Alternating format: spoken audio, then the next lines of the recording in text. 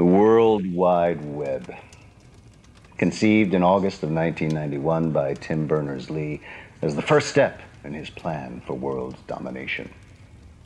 Fortunately, Berners-Lee's affection for the Swedish rock band ABBA revised his vision into the open and shared resource that we all know and love today. Royston? Not really how it went. Well, you just have to take that up with Wikipedia. Won't he, Wikipedia? Yes, he will. You'll tell him.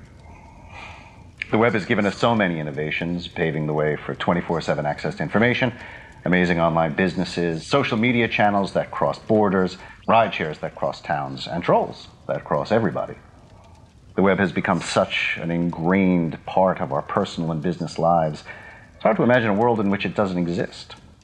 I mean, if it didn't, we'd have to actually talk to each other in person, like in the same room. Join me next time when my guest will be Al Gore. For Millennium, I'm Royston Mundt.